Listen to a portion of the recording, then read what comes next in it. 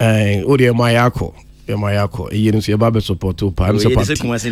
Party at Tim can to a baby support to Ayo who said, dear. Bounce and it's the tune to me for Tanu. Guy. Oh, Casama. Hey, I want first that was a question, so. Unia, do there. Also, Casa, also Gaza Jai. I say Jai. I said, time they said, check a crack and TB2 again, every one of us are vending.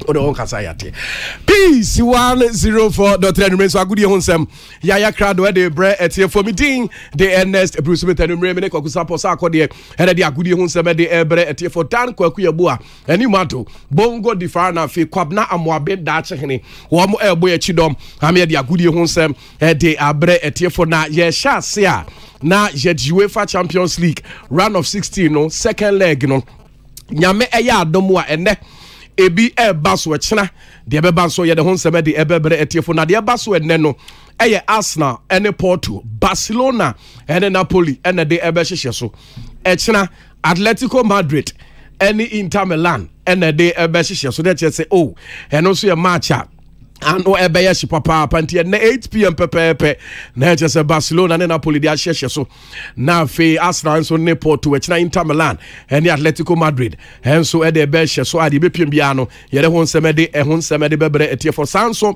e da Germany so ene enumre DFB Cup no quarter finals no ene e baso na Borussia Mönchengladbach omonesa broken na de be hye so de be piem bia no ye de honseme de bebre etie for Yamfa yeni enche Newcastle United for us ye hona betodwa se owners e de man Newcastle United Saudi for no sika de omfa nya hwe omo de atodwa se omo coach e friend se di how no mo hwe se Champions League on betimi qualify na mpo ko ba se Newcastle United entimi an qualify a enya de ombe pam coach e friend se di how de fi Newcastle United amanfo bi e ka se sika mpo empanifo ya pompi di ache Newcastle mu padie so mo entimi enya qualification an fan ko Champions League na e bia na no ebe pamu coach e friend say di how ene wo mo akasa say with Champions League and with that Champions League no enya de ombe pamu coach e di how na mum players ne de bebre na beko no masa anso atie sukrum akope players on wede boko kan e de abese Newcastle boko no no ensema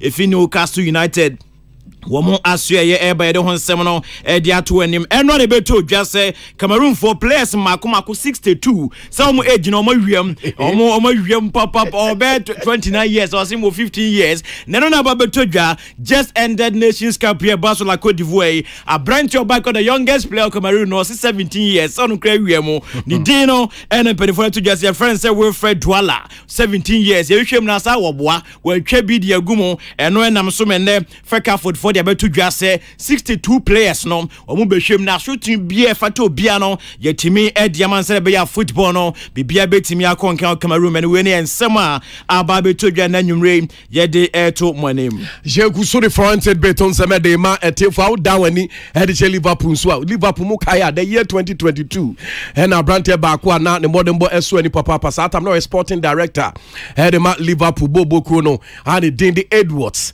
na 2022 no se said the Noma ACL convention Michael Edwards. What said the Noma AC Coroso nya de obetumi Liverpool abo adwuma. Nanso so Liverpool omo aboboko no eye omo dia. Beche Fenway Sports Group I trying to tiawa FSG no. Womo asa akotena se agye atum se ampa papa na se so omutumi elevate no.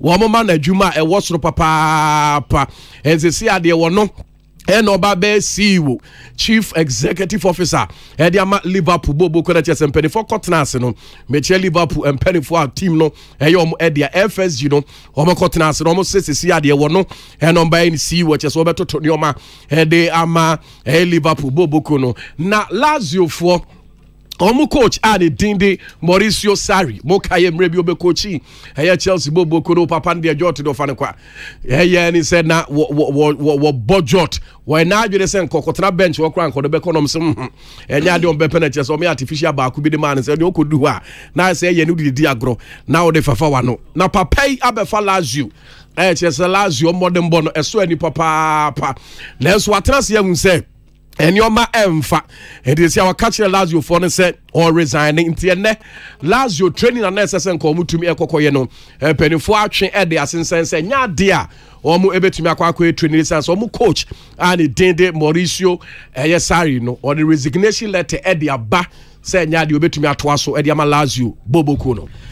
Can't Liverpool Hunsem Sene Michael Edwards Asanso Japania Esanso Babebo Juma de Ama Liverpool Bokunom Ababe to Jam and Nanumre Michael Edwards in Sembi dia Tuja say name FSG Almo Liverpool Football Club Yomodiano Edia Quadrin Dream say NJ Biombe Sanso to one football club Edi Akoma Hunisomo ba England Omusikashe football ma Boye pa Prophet Nyano Munya and no cracker humbi enti no Michael Edwards EJ Penies Obesanso Aba Abebo Juma Ede ama Liverpool Bobokuno and ensema ababe todwa Manchester United for Australia one brantie Messi Mount April bebe 4 months ni ontimi enhyedansi ya kansa from Manchester United na nigisema bachelor say brantie Messi Mount Efrasie ye training on Manchester United team ye training na enchebia no Messi Mount besanso ababesi akan de ama Manchester United on ensema betodwa na mum FA Cup quarter final game Manchester United Liverpool ebone de nya dia brantie friend say Messi Mount betimi abobi sa game no eno ontimi emob na mom 30th of this month United about Brentford likely say Messi Mount besanso returning abesi akan ediama Manchester United nam apprenti Brenton by 12 games per and awaiting abo in all competitions ama Manchester United nyamia don we frase training na enchebiano Messi Mount besanso esi akan ediama Manchester United je gusuri fronted beton samede ma etefo ye dining dia Chelsea na report if you obana Chelsea omo na ni dili third boli wodani ache Saudi Arabia mukaya Bali mu watomo Ngolo Kante watomo na afi emrante bebre watomo e de akọ Saudi Arabia no na osane Saudi Arabia emperi fasa akọtena se Chelsea no mo abon komo and waka jom say players no more Chelsea no person pam bebre e to be pam bebre dey se Saudi Arabia and do mo eba na players why na agnes so person mo ekono baako ene Lukaku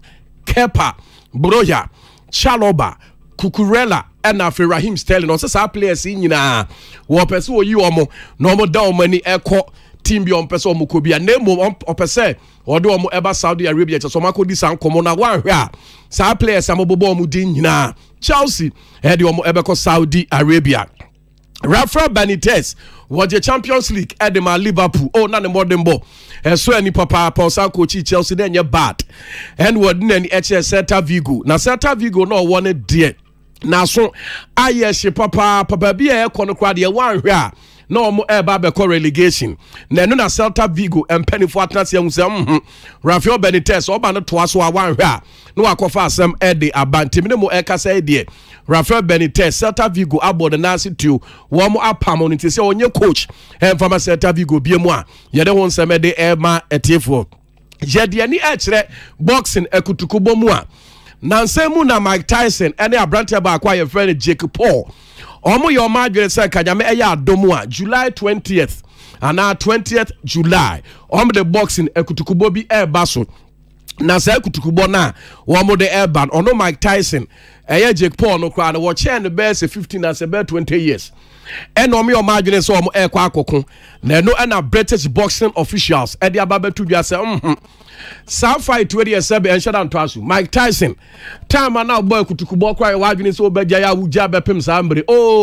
enye tiawa embre ekọ na nim papa nto mo metena se emma akora we emma wanhwe kra na Tyson blow bi o de be ball kra no na wo kwa wantumi ansan amabiem it British boxing officials Wamo di abetu dwa say Mike Tyson and Jake Paul ma fighter na pese ba so nyame eya adoma July 20 no wo ma twamutinto ntan enya de ebe ya dwuma ye de hon seme de e ma etiefo ne dine e de aba African Games na ene Ghana ni abrante de Dede Abeku Jackson wasan age meda ba ko e de ama Ghana no bronze be kire swimming eno e bronze e chese watumi abon ho boden age bronze e de ama o my Ghana na mra agudie no e ba na wie ye da man foguso o mo kase o papa de wa ya de esan se de di kan o je silver de atasu mi no wa beje bronze de a let's just say Yoma Ekoye, Minister no subscribe share boss say would silver pay yabama $2,000, would bronze pay $1,000, so pay DM no, hence you 1,000 Ghana cedis. Let's just say hey come up and Timino ka say there abeku wonya crowd when ya $3,000 na fe 1,000 Ghana cedis e de bonata so 1,000 crowd there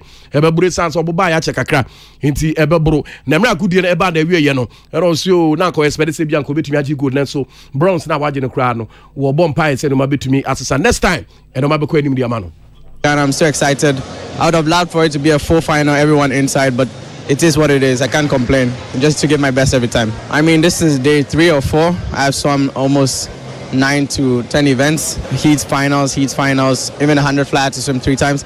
I would say at least I'm giving my best, making sure Ghana is on the podium. It's my 2nd medal. Looking forward to the relay finals tonight. Looking forward to my next event tomorrow, and so on. Just trying to do our best to put Ghana on the map.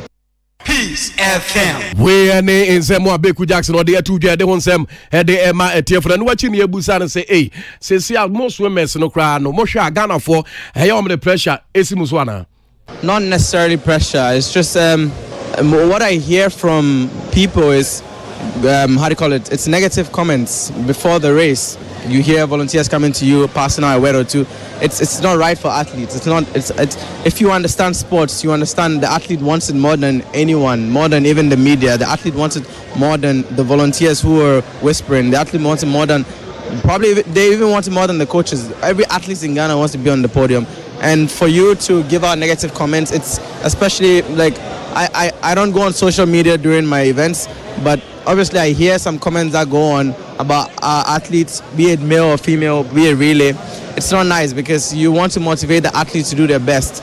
These athletes here training day out, train 9-10 sessions in a week, have 4 gym sessions, and are doing a lot for their country, and all you're doing is giving negative comments. It's really not nice. It doesn't motivate the athletes, especially knowing, because I'm an athlete, I know how much work I put into my training. I know how much effort I put into it. I know how much training and sacrifice they have to make.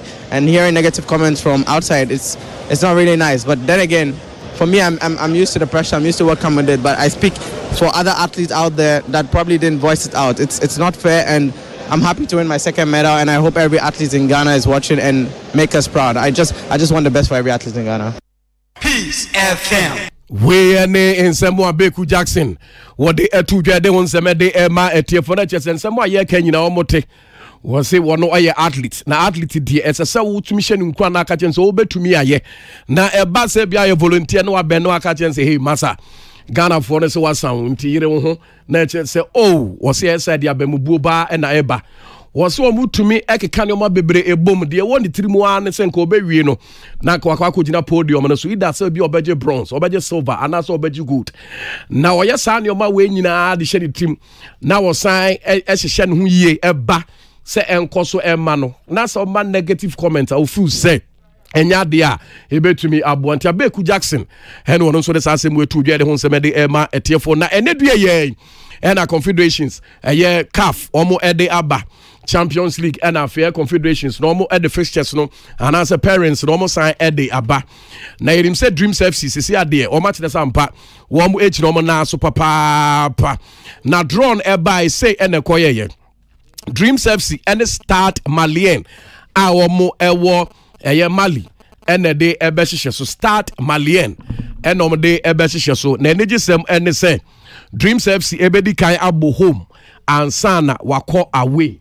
Dreams MC beko away and sana wabo home na che said yoma beko ye e de amomo papa na ada ye fixtures e ban say net future omo krom wo Egypt omo ne Zamalek na Asia Zamalek so e wo Egypt Abu Salim enso ene Bekani na che Abu Salim Bekani for no so free Morocco omo eba behia Rivers United yankase edim wo Ghana omo so any USMA for ene de ebe hihye so now if Start Malien any Dreams enso e de ahihye so na che say Dreams ebedi kan akọ away ansa na wabo home na no ena head coach Edema Dreams e Karim C to what they atudwa say ane Start Malien de hwe omo experience o omo old club omo nyini papa pa just omo experience na enso so Dreams ebe ya hobo ano ehye sere bi omo kohia omo a edoma betumi akoyi can say tima achekakra and during their time I think Omunye bad. They are also very good in Mali. And again, I remember, say, working visa, I'm say, me one boy, my board draw, friend say, Sunyani. And I know, say, the Malian are also into serious academy issues. And you know, this the little I know about a club, club now names doesn't matter most in football today, or else uncle who are Dreams FC when we talk of Ghana football. Yeah, that be about that. What you say? One, Africa. Yeah, about that. Peace FM. We are in Sema head coach at the Dreams FC Karim Zito. What they are to Ghana as a Karim Zito. They see our Casa to Sampa dynamics of football. Team HS almost a year more of academy friends academy for the approach or the beko HS watch the Sampa which is now super papa. No actually no say baby akwa do ni dear. Yeboah quality ding Eddie Dreams. Ebe bomb homo ding ake kan your ma Eddie boom. Said there be a first leg no mo ko normally start Mali and Eko Boa. Betumi ahye omo. Oman show omo ko omo board drawer. Na just second leg na be mere formality dia mo ha. No betumi din kunim na just o betumi advance Eddie accord the next stage of the competition.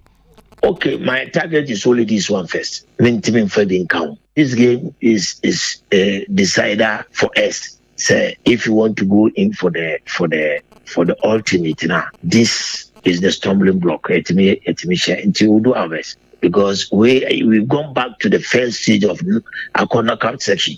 We in your league now because Misha Mesi and Amesi. This match we are back means our cup. So let's finish with this one and the rest will follow. We in Sembo Karim Zito what they atuja ye de hon semede e ma etiefo na e bring ko nti sorry so my Zito me pen approach or the approaching matches no to so determine and on said they be an underdog into we under retino no surprise now okay see recent times who say Lucy Kasano yeah and sure say yes we mature when it comes to coaching no because we get dynamics in footballer and one of the kasa unso mo ko against Rivers no ka say baby edu no ya sure mo in Crawford no so no almost here win to qualify into what at the end be yenim say almost share back kwa ebefa your board drawer ebefa yenso share mo a into no any approach or require the end of the day to me bomb mom to me advance into now Ricky nyantia o birthday cry ba oh David eh na birthday ever na dey Thursday yeah and next Tuesday or Wednesday Thursday wow. Wow. Thursday, film within birthday 14th March. 14th March. Peace FM. Thursday our birthday. So they got nobody tell me now so grand. How they tell me? Peace FM. Okay. Peace FM. Peace FM. Sorry so and yademu meeting Thursday your birthday. Wow. Meeting the Ernest Bruce Smith and Remene kwakusa ponsa akode and the agudi hu sem de bere etie for dan kwaku Yeboah and mato bongo di fara and if you kwam na mo abenda chicken and so Yeboah chi dom yemfanchi mo dem from pap tea nyame adom e channel pap mbeti anka yakramo. Peace FM.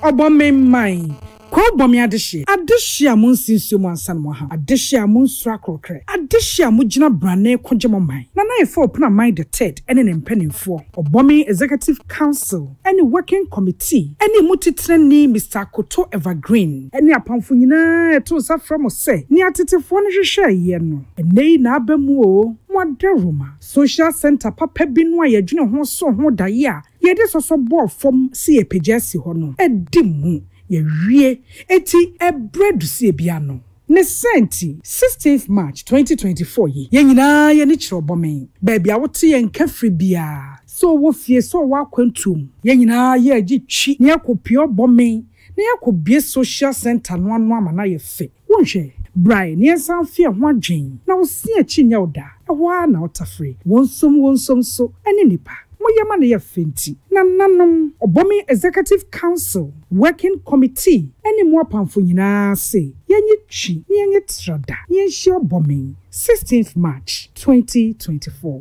Obomi man nkoso Obomi man nkoso Obomi man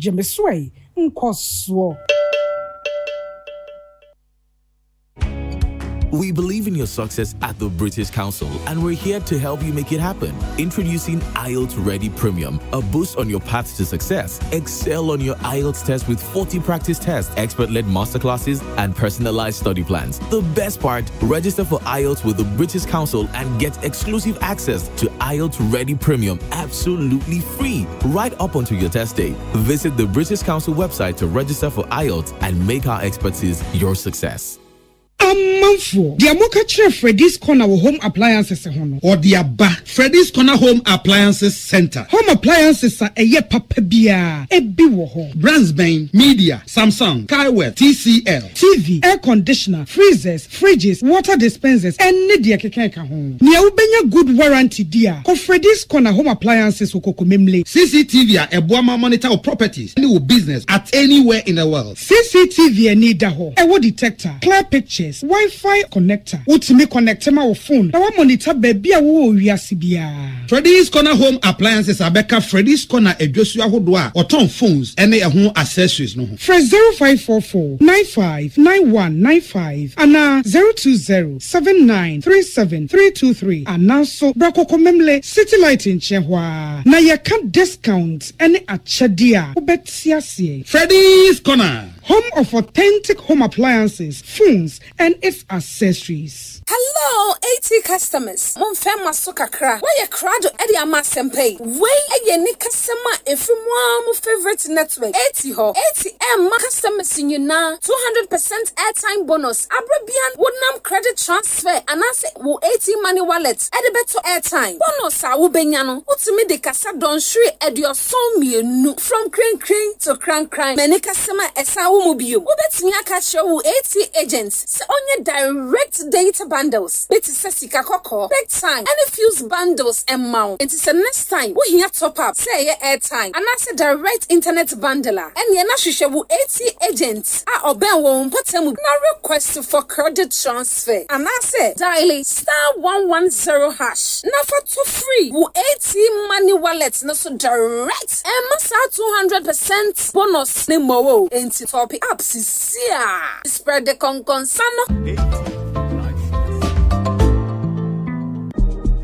Chale, we be Ghana and March be one a month. That be why DSTV, they give you more for less. Ya titiswo. From the 1st to the 31st of March, grab a DSTV decoder plus a dish and 1 month compact subscription at a cool 299 Ghana cedis. Make you no miss out on seeing Kudus, Iñaki, and all our Ghana stars in the Premier League, La Liga, Serie A, and Champions League. Sweet Mommy too gets movies for Aquava Magic, the kids channel today, but parental control day to make them safe. This one be for everybody, yo. Rush now for your DSTV full kit with 1 month compact subscription at any sales point for 299 Ghana cedis this March and be entertained. DSTV, it's your moment. Peace FM.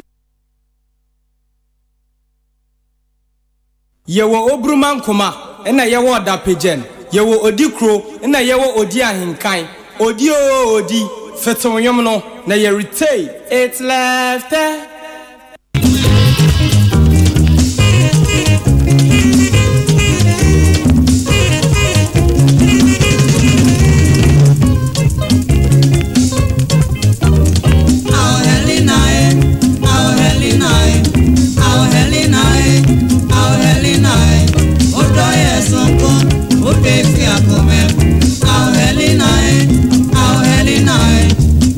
Sawasi, ode mewa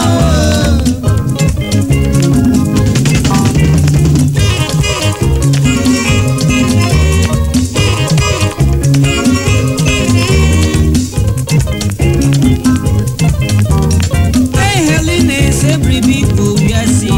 Nyami obodon su besro no adanase. Nanka bema bena misi medono. Uwo sikame mo ofe pamio. Dimi ba prosi kansu ofio Messi semenwari na unyampa nana Ensu ayaya Messi minya bema Helena kivyasi ye mwa Sena midobi na mpansu bishi yame Au Helena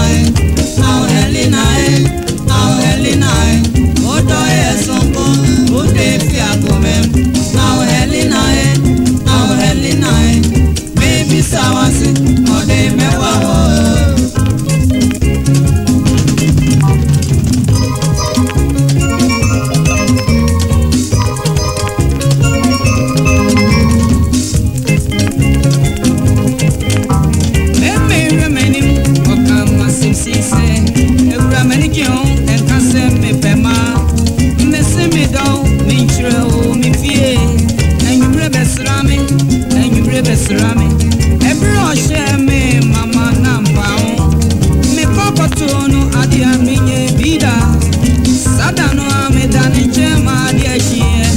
Hey, Helene, say what do me, and Mama. And never me, Muna, me, Boda. Hey, Helena, hey, Helena. Oh, Helena, oh, Helena, oh, Helena, oh, Helena. Odo Yesongo, Odo Fiakome.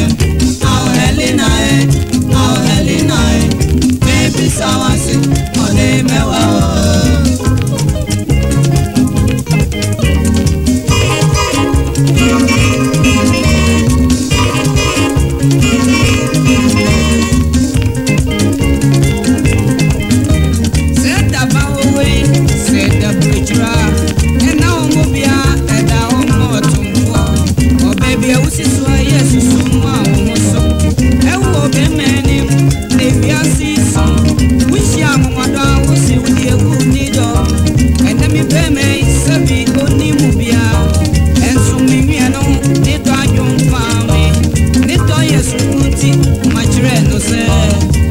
Bisamasi ode mewawo. Oh Helena, oh Helena, oh Helena, oh Helena, oh Helena, oh Helena. Odo Yesongo, ode Fiakome. Oh Helena, oh Helena. Baby Sawasi ode mewawo.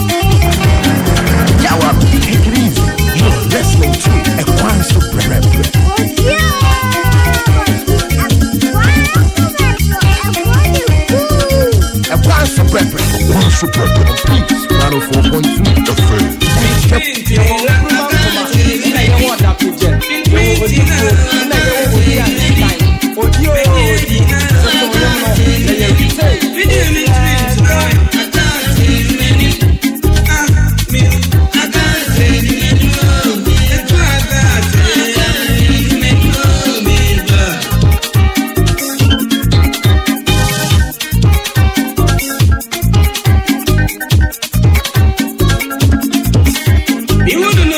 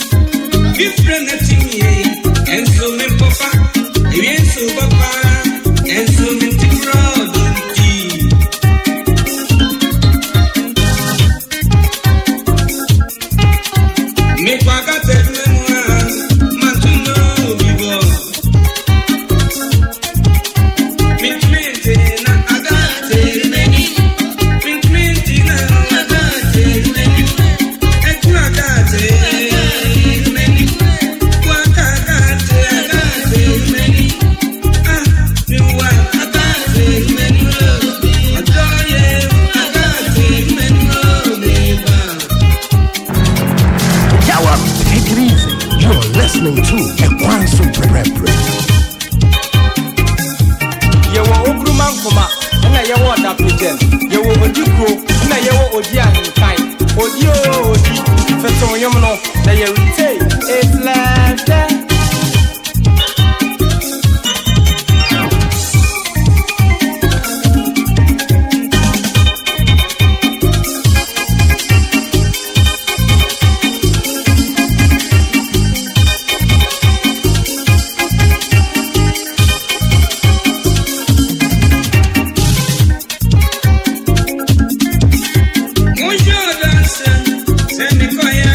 Ekwanso Brebre, Ekwanso Brebre, on Peace 104.3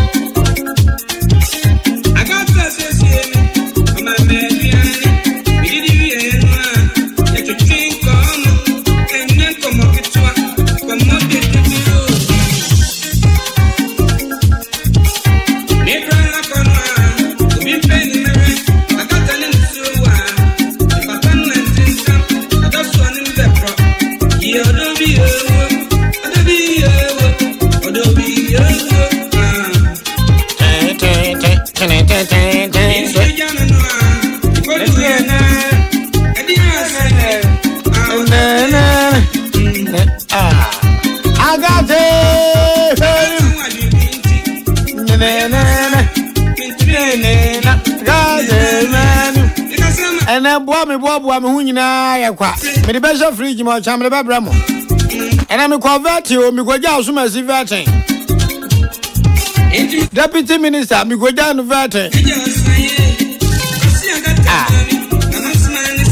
Yeah, what you are, Opa Tambola, and you so by I got many more. Some minister came a bit among Gabahagay.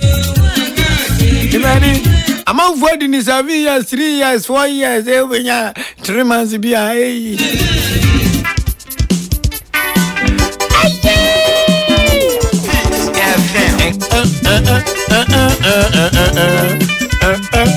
Eba cho enu adwabo na ekwa so achema abo na hunyum nie. Adwabo na ekwa so achema abo anfi ono. Ehunyum nie. DJ ni ya better pa, good better best. Aye, you are no free miss. Aye, you are no free miss. Aye, you are no free miss. Me obia bra you are no free miss. Me obia bra you are no free miss. Aye.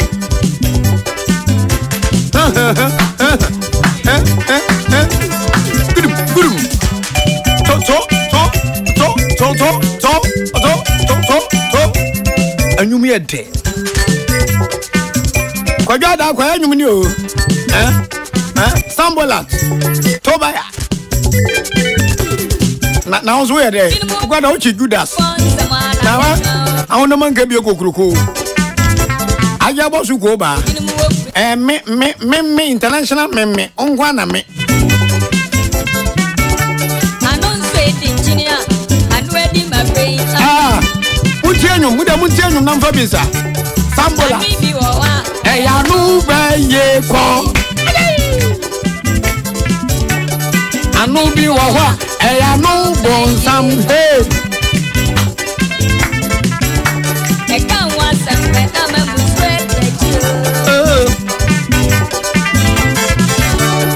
you be abaya mususu ko ni ai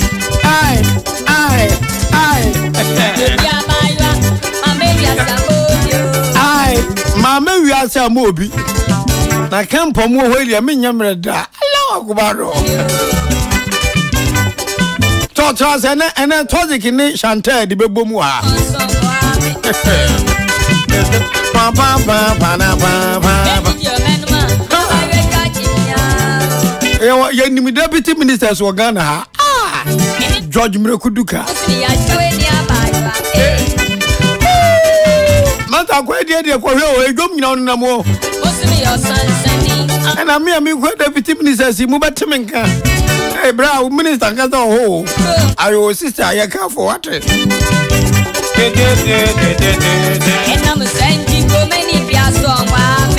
enam santi kro mafo gwazo mo nwa wo meni memia awo beba bewa Mrs. Sagumbe nu okwato ne de wo be gini gumbe ni bi pepepepepepepe ai wonam na sa manfo di na ni microphone so no famous you are no famous ai kwa na uzo kwa manfo gota nyen pa na ye you are no famous ai you are no brame sanyo onu enyo obi a one day brame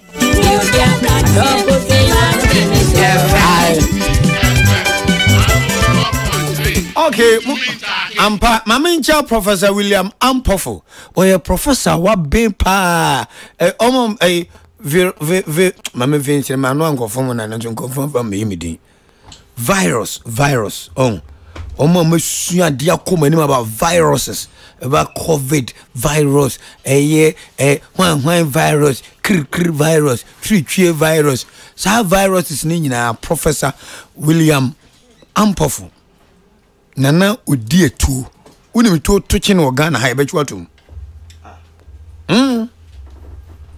ayo he ma ka chense akwenko ntete na wuni na mutu mame na nko ba waze mia na meka yo misa me buo se me ngwa mi ntimi nyo mumu amio na bebia me dia go wie die menima egu atio wo jare me so wo jare ya na enkomo bi koso sa nkomo no ena mpese amansan tie bi na mo dem judgment eba me ba mancha o mu fenche me mama nche me wura His Royal Majesty osaju fo matu furipe ene production na maye pa enka minya bra patanyam enyam na maye eyemia na meye bebia me ko ene bri tia me mo fenche me badwuma ho mache me wie pe na hane ekoye want to bia ba ni kobukam te mo fenche me enti osaju fo matu furipe ni mi wura no mama manajo na mencha ye chebia bonten dom he ono sa ye chebi hene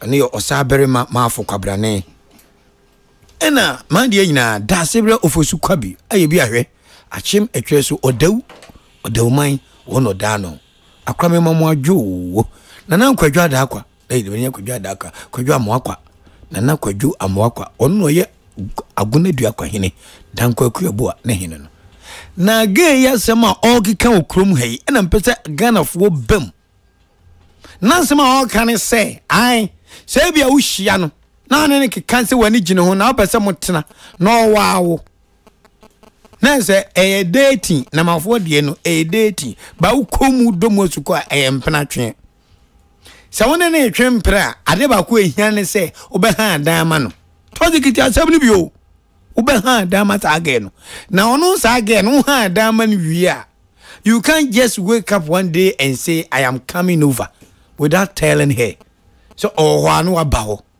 me be the weekends me be sraw also she will walk you out of the room wo jare me so wo jare ya ana mbuza say mpacho bibia e boko de say I she needs her privacy sister me moajo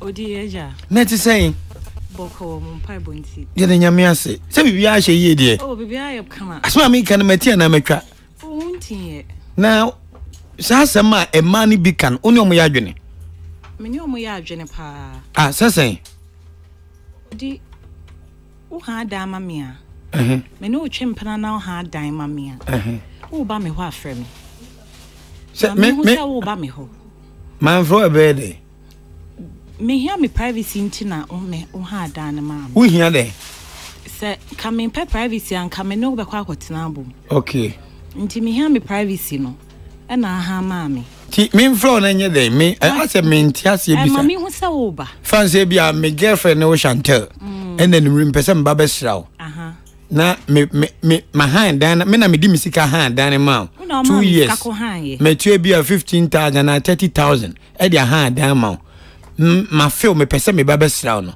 ese me frɛ wansa me patron na nsafo ni nya be wo ho me patron na me frɛ waji permission se me ba wa na sesen me ntiase oh enye permission as such but mami hu sa wo ba me ho ti me frɛ wa pon adwuma oh toze ka frɛ me Chantal wo fie ma pon me so me pon maybe 20 minutes time me pon a me fa wo ho wo fie na ba na me ni ho e me twɛn da bi inji sama be di weekend kra mami nya we answer sesen se me ba nja be di weekend no oh so edan no wan ne ha dan ma wo na ma mi ska ko ha ye so me di na wakrata no so me na me tenant enti magimi ana sesen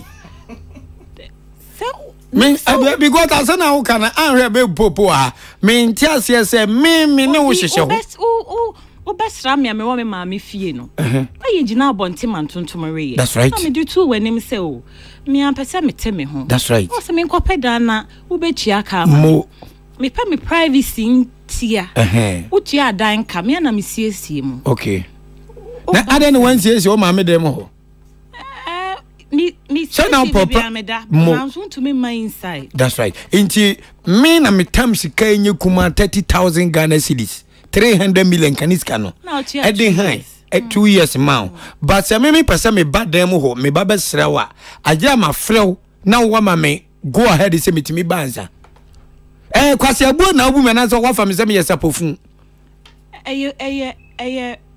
respect and I wo ma ye ho ti de wo ye na privacy no ho hia anti man frew na me ba bem den an hwe obegina bonte a church na so to so ebebro Chantel, what did you know about Yana? Me patron, me ma pa. Some who can 7 periods. If you are dreaming, never dream. Say, Madam, mammy, ba me hoa, frame my hand down, but say me person me best raw, every person, and yen no more sem pobina me ba, me person me best raw. I jam a free once. Me na man fro na me banso a me gina puachi. Oh, se mi bio kra obeji abonti abomache eno no o ka dia hyemabufu ana se ade a sa na abaye de bi enye edan de wonja ha ma me awie ti me ni control dan so biem me dase The opposite canon. So Ubetina Pesa all the time, Nanka Meba Betawan chain. Senga upese me baho bribia ka beba betra me nchen na umpese ube hu manim hwede hwede nti ena e wo se me frew na uma me green light say metimi aba na me ntimi mma wo mreko a enya wu sika ena ade ha na no wu sika na me de una han una uma mi sika kotua ba sisi ano wo na wo dim ti ansana menya access to the room no aja wo ma permission. Just call me. You're romantic kakra. Me na me say me intimi Are you home? I'll pass by after work. Okay, come. I am not home. Maybe na me comparable. Maybe na me shiade. Maybe na me hear me privacy. Maybe sa brain no me pese me new bia kwa bekasa. Me hear dance one person me bekasa. Yeah, tutu sisi. Mo fa say. Over. Kanyanza sam tell me why? Mami nyu ni say wo fa ni odi Ahenkan. Minimum say your ba, but Mammy found one say me what for new pretty Joyce. More fast. As some Chantal can and one no. Over if I be and one no. Say of our him. If you say it, you me that of our him. I make us of our him. Say to say yes not yet to know. Ubia ni how I in your mafa. Fine, what had dear mammy. Say so wait me abaho. Offer sometimes ebuka dana o high man and you say wait me abaho until for the comfort of the lady until na high man. For the comfort. So per se. Offer what you mean na? Offer until now for the comfort. Me offer so to make kabi bia tro. We have offer kokoro for the so me fema. But offer who catch me say me no bathroom plan na ma dama no for the comfort of the lady to me need access to the room. Yes. Just my Jimmy access to the room. You have 100% access to the room. So how come I should call you before I come? Who be what you saying? Of Baba to say you too fear no. O Baba be round. Na dan one high. Me hand am nyo me da wura. So be hand dan adani ani dia. Of Papa ya worry na yetibom. Ya worry. Ya twempra. Thank you. I know fear. It's not your house. Of us, me that. Now, it's my room. It's my house. Master, but it's my room. So you are speaking like a lady. Yes. In front of your woofer. But it's my room. It's your room. Thank you. Why to me resist kind room no? You tell us no pampa so room. And down out there. And I will support him, you know. Mean to me raising to support him. And I support hi man and hi man. Okay, first over contract and say hi man and hi man. Me yes said the beya meet me about nchen o ma me nchen. Mean to me ma. Being selfish into hi man who next one hi man me. Me hi man you. Hi man so bet me about me nchen. So hi man me. I say hotel. Ubeta ba nchen hotel. Yent me go hotel. Say hi man me comfortability. Who comfortability? Yes. Open masem na wa hi man me. And fine. Me so as me your boyfriend no. Also so access to my room. Say me put na me high, I access to it because me your boy we are my boyfriend and me person will feel comfortable until I bet about my room. But that doesn't mean you can invade in my privacy say. Who be invade my privacy say bia. Me te hona Santa na waba. No. But na me kasa mo fa so ni nyansa. Ofa me nim nyansa. Oh, ofa me nkasa. Ofa. David. Ofa temasi o ka bi na. Ofa unim sometimes no. Eya na ebimu first na me yam kasa 100% but ebimu efa free no the dom na so too much. Nti wo tena wo fa nim anya kukuduro ka kire me Kwame Yeboah say me ne wo twempa metam sika 300 million mawa. It is for your comfort. Me na metambo. Na so we bibia sika na yabo. How we bibia appreciate me. Na so for me so I didn't do to appreciate you. I want a place I can come over anytime I wish to. So table ne 10 ya. Na so me na me wo sika na wo ni sika na metima hande ama wo. Metima toka ni bia ma. Mo indicate mo me da say mo what can you say elume de nyansa ba kopa ni waka wa hai nyansa wa ka tie mu asem senti wo na ha dan ni ma me a na so person obesra me a wo frɛ ma me say na de mema metiatie da bi o ho no different from calling me keke no of me frɛ say me pesa me ba o aka say me ma na eno ye different from say man frɛ kra o me ma na ye say hey na den na member na be o me reason say e to asumu Shante ti wa wo kan wo mampam wa so asi offer me to what was he Pretty Joyce who offer me who offer obesra me a ye jantuntum mu Me mama fie. Asaso kwa uma. And also on high diamond. And I'm say me nya me privacy am pay. Of course. And now say near kope dynamic chia. Kadi wo kire. And na wo chia ye. No. Afi wo fa say o ka che favor and say o no e tenant. So kratan me na me din wo so. Of o ba. Na dey ultimate 24/7 or tenant. Oh, bathroom. Who now ubisa wo fa sa semwe. Ubisa but me some say ultimate 24. Sir. Of our bathroom. Of me but unim. Sometimes no. Oh, ba. You be higher the balance. To say what for ho, me mean ma ho anytime bia. So far say mean ma ho anytime, yes me bo mani answer na. Sans na wo ba me ho a, bo mani answer. Me di misika ha dan ma wo. Me di misika me ntasa. Dabi na wo. Wani mo say oyo. Sika na wo dia. Mo say oba on frame. Na afanya usika. Na ho sika. You are being wrong here. Dabi me nya musika ho sika. Of usika say. Me na ma bra nya sika. Na me ne wo twem pena. Me se me pew. En mo se ba bia wo te no. Se me pese me ba ho a enya ni ka ma me. Ti ba pedan krokro bia ma. Se da bia metimi aba ho. Uni obi wo ho. Uni obi relationship na ya de ma na efiwa kuma mu. Jai na me ma de na me sika. Usika say. Usika ntidian. You have done it for me. Thank you. I appreciate it. 100%. Nyame be shraw. Me am so bad for me. But humanim bia fira ko humanim bia. Nyama fa sinu bia. Humanim bia. Mo pesa ne dodo. Na me sika no usika say. Inti si a wo ofa. Odi ene kwa na make ente ampena cheno humi anja na bra ba studio ha no from me no we do oba atiefo mu bebem akasi mankron na no nsia abo mo ma mi ntie atiefo so adwenkyere emme wo krom ha no Pretty Joyce na need so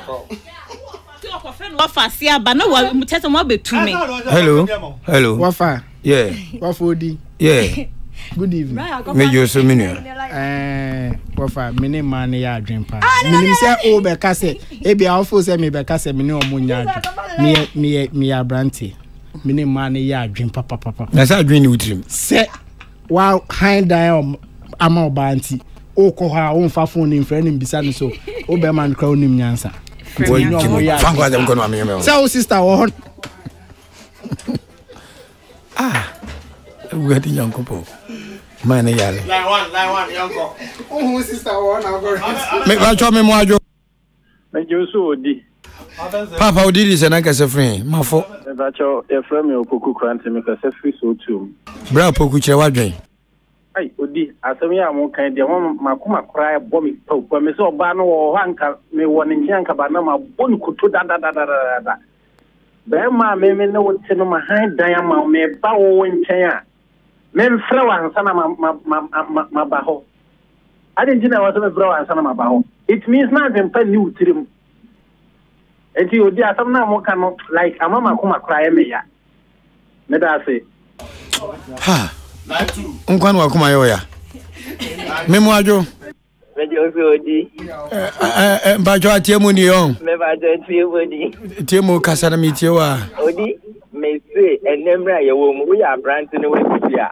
Men try say what your ba coach na owia mahye no. Wo de ne kosia adwuma owia mahye no. Oni be gete me ko ha adan ama no. Na da ti bi ma ware no. Odi that then them 2 months for no.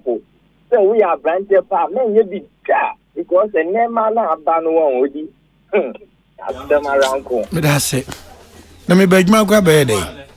Line number 1 me mo adwo a. Odi ayi kai fa ni Yeboah. Yeah, for wadaro mamiti o. Odi na mi chira mu papa anu me we ni. Ni ura hu papa ase na mu tuna ti ho na mu ka no wa. Na fifi ka pepe. Upa sel kama ya kukwa na upa sama slama. Kana fu be ma nyina mati bi ekoso. Be ma bia ne etna so utise. Uko ha dan ma oba bi and the two wufu. Because Ghana fu embar asena muka ho ayade o ni ati abiripa. Ni de kutu da ni kakra ne kan se. Be ma bia wa wa ji ko ha bada ma obi. And then kwa fitawaji ni nyame ya mashika. Me da say, me ntimi for free for bia be. Felix, my friend from Canada, Osu Ahenkan. Today I feel pretty just papa. The Coco family say bet right. She will still get it line 2 there, yeah. But that's if a bunny. ene Ghana ba Okan Joe ene the birthday. He is 59 years old. So greeting from Ghana Bar Enterprise. You are listening to live from Ghana Bar Enterprise, celebrating the birthday of Ghana Bar at 59 at Ghana Bar Enterprise, and listen to the drive time. Every person who do Ghana Bar Jao CEO of Ghana Bar Enterprise. And then your papa and your finishia do num and kono.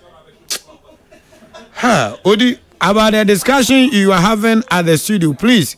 Can the lady also visit you at any point in time? Why not? Amma, why not? Raho. Na me wo fa si pretty dress me ne ma me nu about it here but to me sika ye hwad pretty dress ti radio so ka me say I don't have the audacity. So me kwakosra again. Special gardens when one go to be amange. When one to be amange. No be wo si abonten. Toma obi outdone wo awate wase obu ade. No brand once man. Patwa muntu donim mame. Why? 80 special gardens 020-138-1234 and a 059-69-1415. Catfish in the Mungo to be me. When one talk catfish, I'm out gay. Or maybe yes, I can go to the madam. Many young wine, papa. Catfish, Fabi Bon Quine. So pay Beata, Frey 0244-467822 0249-71712. Muntie J.A. Binding Company Limited, Eddie Babia. Ghana had a bind 20 on Wokrono. Car Farm Ghana Limited, higher fridge. Twin inverter frost free fridge. Hey, echeli kulu emane yakono. E boy nyoma hu ban. Freka famu 0500 000 105 0500 000 106. Kempon cappuccino Reverend Dr. Kwaku Frimpong. KK K Asensu and KK Pipra. Madam Mwaswate. Nedie. Mia mabaji mani so. Come in traffic. Na me wa fast pretty guys and that say me ko fo be ma no. Ye be hwe. Ko fo me twa to machine. For buying stain remover, any new buying 20 disinfectant. Emma Mia, and can me clean a see di kwa. Some can say house help.